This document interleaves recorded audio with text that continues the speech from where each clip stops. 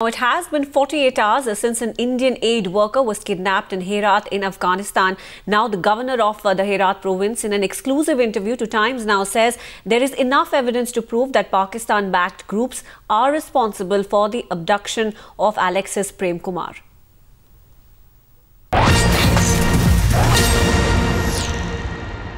Not yet, but our operation is going on in the area and there is nothing till now to us. So really I don't know, but we work hard about it to release them soon. All the terrorists in the Taliban will support by Pakistan here in Afghanistan. Very clear for us, yes, because we have a lot of stuff. So you really know in the news you will not bomb our country, no? You know that. This is very clear. We have trouble from Pakistani side always. Now, External Affairs Minister Sushma Swaraj has refused to comment on the case, at least for now.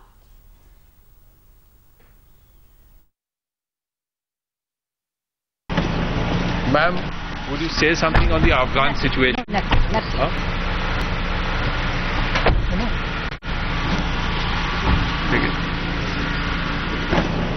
Ma'am, would you say something on the Afghan situation? Huh?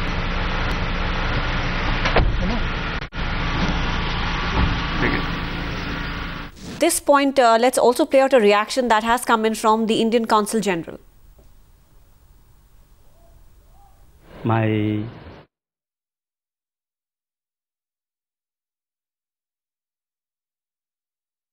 As I said, mentioned earlier regarding the release of the Indian who has been abducted by these anti-government elements, we are in touch with police authorities. You know, they are investigating the case, and ultimately it's up to the local security forces to ensure the safety and security of this person.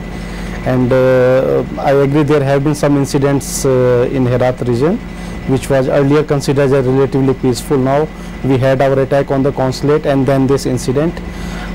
We have advised all Indians who are working in Herat to exercise due caution, and we hope this is a temporary phase and things will return normal to the peace that was prevailing in Herat. Now, Alexis Prem Kumar's family has appealed to the Prime Minister to intervene and take action to ensure that he returns home safely.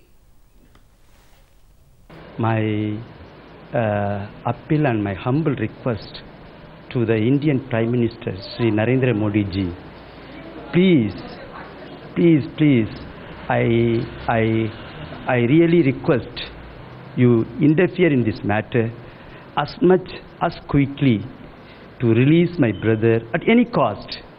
If you are asking me anything to do for my brother to be released, I can do anything. Kindly release my brother as early as possible, because he is not a powerful man like any minister. He is not a politician. He is a simple man. Yeah, all through he was a social worker, associating himself with the organization called JRS, Jesuit Refugee Service. I've been also associating with him in that line. When I was in Madurai, I was in JRS Nepal, he was in Dindigul, Tamil Nadu unit. He used to work with refugees, internally displaced, repatriates in a very smooth manner.